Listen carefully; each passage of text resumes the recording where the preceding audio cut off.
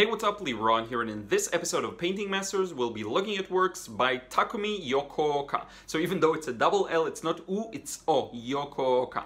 He's a Japanese watercolor painter whom I discovered through Instagram. I actually don't know much about this artist. I have been looking a bit, digging a bit online and translating a lot of web pages, so I have very little information. But as for the artwork, it's really beautiful. It's an interesting combination between realistic and a little stylized. So what you get is very often when work is too realistic for my taste, I don't like it as much, but in this example there is a hint of editing and stylization that creates a bit of an interesting mood and atmosphere.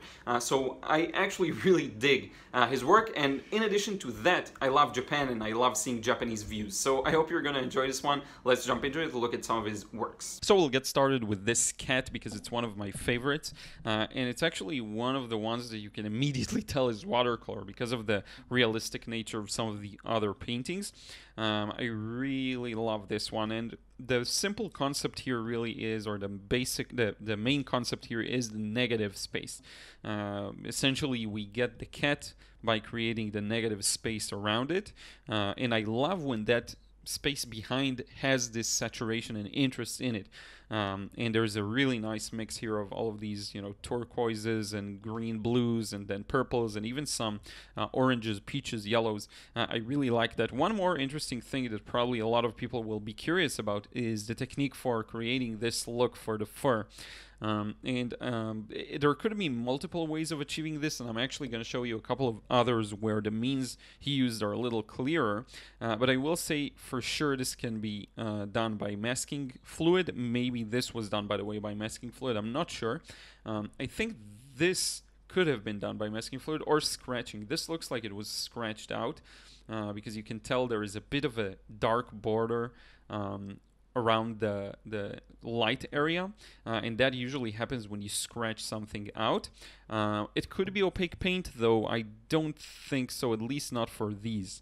But I could be mistaken. If you know, then feel free to drop a comment down below. And obviously the main body of the cat, that's just the brush marks. So very gentle brush marks indicating the different textures of the fur. And notice this, there is a really nice transition, like a wavy pattern like this. You see with lots of individual strokes. But the important part is, first, they're very light, and second, they're merged together in areas where that allow for it. So look at this thing here. It doesn't feel like a lot of individual brush marks, like for example the strands of hair in the silhouette or outline. It feels like they're connected, and this is really important because a lot of people tend to overwork the texture, whether it's fur, cloth, whatever. This is a good example of how not to overwork it. Even within the shadows, where you can really see that, and by the way, sorry if you can hear the beeping from the outside, but even in the lower sections of the texture, you can see that it still feels like one shape, even though it has a bit of a distinction in it. Okay, so just another thing to think about, and I love the creativity of how this negative space works. One more really cool thing is look at the ear. It's really lit because the skin there tends to be so, or the thickness of it is so, it's so thin that light shines through and you can actually see it. It's really interesting. So I love the rendering of this cat. Let's look at some more. So here's a classic one. There are a couple of views here. These landscapes are really close to what I would consider too realistic for my personal taste, as I mentioned in the intro, but it's still not as realistic. So what happens is I really enjoyed this impression. I love the way he approached it. The colors are fairly natural, and could be thought of as boring, but if you look at the greens, there's actually quite a lot of variety. Here you get the more classic regular green, but as you move to the sides, you'll see a lot of greens with hints of yellows, hints of reds, even hints of blue in them, hints of purple. So there is some variety. Now, if you just even look at this tree trunk, it has everything in it, starting from orange, then moving to purple. If you look at this, I guess lamp, or some kind of a what do you call it? I forgot the name. It starts with a very warm shadow and then moves into a little bit of a cooler one. So there is quite a lot of variation in stylization. It's not fully realistic colors, just that, you know, in the boring sense of the way. There's actually quite a lot of thought that went into creating this, which I really appreciate. I love this painting, and I love the serenity of the scene. Like, it's so easy to get caught up on the small details when it's realistic because you judge it as a very realistic painting. But let's take a step back and look at it. This is amazing. Look at the ripples. So beautiful. Look at the reflections here. And a lot of it was, I assume, achieved with masking fluid. If you look at these blades of grass, that looks like something that was masked and later removed. Same for these flowers that are a little lighter than the main bulk of the bush. A lot of these things here, I think, were left with some masking fluid. So yeah, that's another. There are very creative and natural ways of using masking fluid that will look really good, actually. Let's move on to the next one. By the way, I see I have a low battery on my camera, so I may stop and restart the video. Did I say low battery? I meant to say low space. I had low space on my camera. But in any case, next one, another beautiful painting, really serene, quiet, peaceful, which I love. And as I mentioned, I love Japan, I love manga comics, and I love the views, I love the cherries and how they blossom. A lot of very beautiful views that I am actually looking forward to seeing in the future when you can actually travel. So I just enjoy seeing these. I'm totally biased towards even the simpler quote-unquote views here, because Japan has this very nice look to it, very how would I say it? It's like they wrap it up. It's like a beautifully wrapped gift. I don't know what. Just everything there is very aesthetic. You know, their sense of aesthetic is really interesting. Here's another one. I would assume same cat. Now look at the eyes. That's really nice. The way he caught the shadow from the eyelid falling on the actual eye. That's really, really nice. And same thing with the fur here. If you look at this section down below, again, you can tell the texture, you can see all the brush marks, but it's not overworked because it's light enough and it's merged together as much as possible in the places where it's possible. So that's a really nice way of adding the texture and avoiding overwork. And by the way, I know a lot of people don't really necessarily relate to this style or prefer to use a more impressionistic style, looser style, not to show every strand of hair. But I think it is worthwhile to try out a couple of these just to know what it feels like to work on such a painting. And then maybe you'd want to utilize the same concept for a specific painting in your more impressionistic work. That will still make it look really nice. Okay, so don't immediately say you're not going to do it, because it could be a good experience, by the way. So yeah, here we have another cat, and here you can see. So the way this looks to me, you know what? I actually can't tell. I would guess that it is masking fluid, but I don't know. I can't say for sure. I think all the whites here are masking fluid, most of them. But I really like this one. Again, this strong background. This is genius. This spot here, I love it. And it's orange and purple, which are really nice secondary colors. You know, they complement each other nicely. It's a nice color harmony. So yeah, this really made me love cats. And now this one I wanted to show you for an interesting reason. So the work is very realistic, but look at the nice interpretation of the cat in the reflection. So I don't know if that's what it looked like in the picture taken or whatever, but I do think there was some artistic liberty here. And look at how nicely this looks, how you can immediately read it as reflection. And I think that's a big part of, you know, even if the picture was perfect for painting, maybe there are some things you want to change, maybe there are some details you want to remove. And I do think he made a deliberate decision to remove this, the details specifically on the reflection. And one more thing, two more things I want to show you actually. One is, look at how beautifully he captured the transparency. So you can see some of this fence from behind through the cat because it's a reflection, which is really nice. You can see everything pretty much just behind it. I wonder how he achieved that effect. Could be multiple ways, could even be with opaque paint, but I do think maybe in this example it's not opaque paint, it's actually leaving this area with a bit of a lighter wash and then adding these very weak touches later. And the second thing I wanted to show you was the beautiful light here and shadow on the ear. Look at this ear, how it obstructs the light, so light reaches it. Past this point it can't reach it, so you get this nice shadow, and then it casts a shadow onto the face. Same goes for this area of the eye. I love these plays of light and shadow, and these angles. You know, very often a specific angle will bring out the best out of a reference, out of a subject, if you will. That's a really good exercise. And if you're painting still, I've tried rotating it, especially if you're working natural sunlight, but also if you have like a projector or something.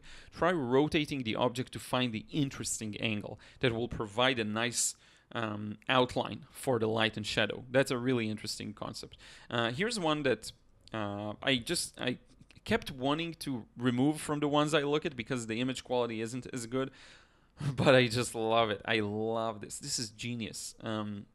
The rendering, and I'm going to show you, we're going to finish this with a very realistic painting, even compared to what we've seen here.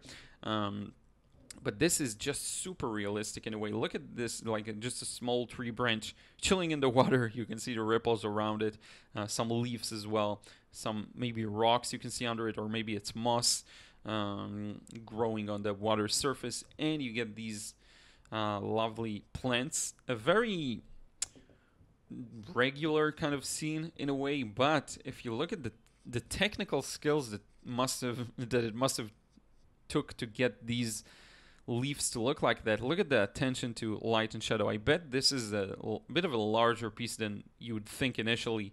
I may be mistaken, but very often this is the case with paintings that are so detailed. It just takes some space to get all of these details in. Look at these leaves. It's really, really good. Very accurate. Very, very accurate. The values are on point as well, so you can really tell the distinction between, for example, here, the part of the leaf that's in the sunlight and the part that's in the shadow. It's a beautiful distinction. The ground underneath it that's more in the shadow. And I am curious to see how this one was made, something like this. I think like one small part at a time, very slowly and deliberately. That's what I would assume, but it's always fascinating to think about it. And there are smart ways of making the process more efficient. If you know what areas you fill, you can go over large areas with masking fluid and with maybe just normal masking tape and mask away some parts. There are very smart ways of covering this. You want to check out Nita Engel's book, by the way. I reviewed it in a different video. Nita Engel. I'll try linking it somewhere if I remember. Her book is really good. It's about using these revolutionary techniques and tricks to get very realistic effects. Let's see what we have here. So a couple of scenes with people and more of the city, which I really like. Again, not my style of choice necessarily, but I do love the subject matter because, again, I'm biased towards Japan. And second, I really appreciate the skill that went into it. And I don't know, it's just beautiful. The people's character is really caught here. Like this woman, this is really nice how she's holding the phone, maybe calling a friend, or I don't know, it's just really good. Let's see what else we have here. A bunch of other scenes with people. And these are really interesting because these essentially, it's the most obvious way to capture a story because the people are here and things happen. They're talking. This person's holding the backpack. This person's taking a picture with his baby. It's just the most straightforward way of telling a story, and this person taking a photo, so good. I love the accuracy here. This cast shadow is lovely in my opinion. Really frames nicely the lower section. Now look at the light and shadow on a macro level. If we zoom out a bit, this section is so nice. The orange, yellow, and red just works so well to balance with the rest of the scene. There's a mirroring that happens here. This background is kind of sent really to the background, but if you look at this section, the top, top maybe left top corner, you get all of these yellows and oranges and reds. But then if you look at the bottom, it kind of mirrors the same shape, only with purples and blues. And that creates a really nice distinction. Now, one more thing is that red, this bright, beautiful red here on the bridge. Really clever. I think it's a clever composition. Everything here is kind of burnt due to the light. You can't see some of the tree barks. It's just paper white, probably. Just really, really nice. Let's see what we have here. Here's another one. This is a more classic against the light. I think this one was light from the side, obviously, yeah, because of the bridge shadow. Here it's more from the side, but also from the front. So you get this very classic watercolor look in a way, but with a lot of distinctions, a lot of separate colors. Really, really nice. And a lot of attention to detail. You see all of these small edges. You know, very often I would take back what I said before, because very often I would think it's a larger piece when it's a smaller one, and the artist just simply is painting carefully and is taking care and attention for the small details. So it's not necessarily a large piece, but it is a really good one. Reminds me of Skip Lawrence's book, the whole idea of designing with light and shadow. That's really nice. Here's another one. The key point for me here was this nice little... Okay, so if you look at the right corner, you get a dark tree, very light background. If you look at the left area, you get a light tree, very dark background. So it kind of reverses them in a way. It's just really good. It's just a really good rendering. Now, if you kind of squint your eyes, it will immediately become obvious to you that all of these marks that are lighter are masking fluid. I'd feel much more comfortable to guess it is masking fluid. All of these small shapes, squiggly shapes on the ground as well. What very often will happen is you can apply some masking fluid, apply a layer, and then on top of the layer you applied, apply more masking fluid. So you'll get different levels of lightness within the areas that you masked.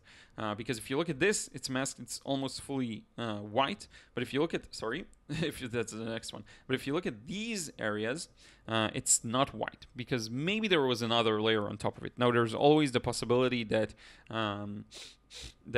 it's interesting. Maybe all of these areas were masked together, but then the wash went, you know what? No, that has to be two separate layers, I think. So in any case, that's the first thing. Now, the second main thing I wanted to show you is, look at this tree here again. The way it's portrayed, first off, it's not as dark. It looks dark because it's contrasted with the lightest sections of the painting, but it's actually not that dark. And it's, if you look at it, it's brown, it's red, it's almost fiery. In a way. Obviously it's brown. If we zoom in till it's painful, you'll see it's red and a bit of purple and a bit of hint of orange yellow, but it's so warm and it gives the feeling like the sun pours through it. That's a really nice effect to get. Very often if you paint against the light and you'll have maybe a top of a building with maybe there's a pole on it or something like that, a very interesting approach is to use very warm colors on that. It just feels like the light is pouring through the object from behind. Or very often you'll see the borders of the object, the center of the object a little, what will it be? Different parts of, okay. So the edges of the object with warm color and the center with cool. So it feels like the light is almost wrapping around a tree. Like this is the tree bark, it wraps around it, just wraps around it and pours through it. That's really a nice look. That I love. And again, not necessarily my type of subject matter, not necessarily, look at these three blue leaves, that's really nice. Not necessarily my typical favorite subject matter, not my favorite necessarily style, but this really works very well. This is almost photorealistic. This is really nice with the mountain in the background. I just love Japan, so I love these types of views. This has a bit more of an illustrative feeling to it on the other hand. It's very realistic, but also if you look at this tree, you know what? I don't know. Let's not put a label on it. It's just really nice. Here's another one. I'm just showing you. These I saved for the end because it's just views that are beautiful. It's not necessarily a different subject matter, but it's views that are beautiful. Leaving this, area lighter than the sky. That's tough. That's a challenge. And look at this. Power line or whatever, electricity pole, street light. I love these gradual transitions. Very often I would just go and merge this shadow with the side shadow and have a very slightly blended edge, but here he really took care of defining the different shapes. So it's a very different style than going very loose and impressionistic, and I love it. It's just good to see these different subjects. Another one, just lovely. Look at these, the poles on the bridge. The different elements on it. There's this small, I don't know what it is, like a birdhouse or some kind of a box. That's really nice. This has a really old retro feeling to it, this section, especially with the woman here. This is really, really nice. And the reflection is very clever. You really need to sometimes focus to see things as they are. Like understanding that the reflections are actually a very muted light brown over blue, and then it transitions to green. It takes some time to detach quote unquote from the reference and see it for what it is. This was, I'm pretty sure, achieved with masking fluid again. which allowed Takumi to go really blended here in what happens around. Hopefully you can see my cursor around the highlights. So yeah, that's really, really nice. And lastly, so I wanted to wrap up with this because I think something about how he rendered this one in particular is even more realistic than everything we've seen so far. I don't know what it is. It's definitely in the green of the leaves. That's just so good. Look at this section here. Look at that. That's really, really nice. The flower, everything works really well for me here. I really like it. Composition, colors, and very accurate drawing, very accurate values. Just beautiful. Look at the edges of the leaves. Like, not a lot of people go into these details. You see this edge here, it's a little lighter. This edge, just so nice. So yeah, if anything, this may encourage you to try and go a little realistic, even if you like Impressionism. I once in a while, even if it's just for the challenge, I love to do that kind of a thing and see where it gets me. And look at, for example, this shading on the flower. It's not the wild, crazy, warm, cool, it's just yellow to orange. So you don't have to go crazy, especially when it's in the context of a larger piece. You don't have to go crazy with every light and shadow. And very often, I don't want it to be an excuse for being too lazy or not being skilled enough to portray things as they really are, because they may be a little more boring. And you may choose to portray them in a more interesting way, and that's amazing. Or you may choose to do that because you feel confident, lack of confidence in portraying them as they are. So whichever it may be, just make sure you do things out of a deliberate place. In my opinion, that's a good place to aspire to. Okay, do whatever you want. I really hope you enjoyed this one. I really appreciate you tuning in. And now let's wrap it up face to face. I hope you enjoyed this episode. As always, let me know in a comment down below which artists you want me to cover in the future. I'm always open for suggestions, and I have a long, long list. I do know that a lot of people want me to cover Turner. That's coming, okay? I have a long list, and I plan on getting to everyone because I'm continuing with this show. It's really fun for me to do. So you can expect a lot of artists, and very often you'll give me a suggestion and the next week it's going to be out, because if I really like some kind of a look in particular that I'm being sent, I'll just make an episode on that. So thank you so much. Please do subscribe if you still haven't, and make sure you're still subscribed. I've received a couple of messages of people that were unsubscribed. And also leave a like and a comment down below. These things really help me reach more people. I want to thank you so much. I will talk to you again in the next vid real soon.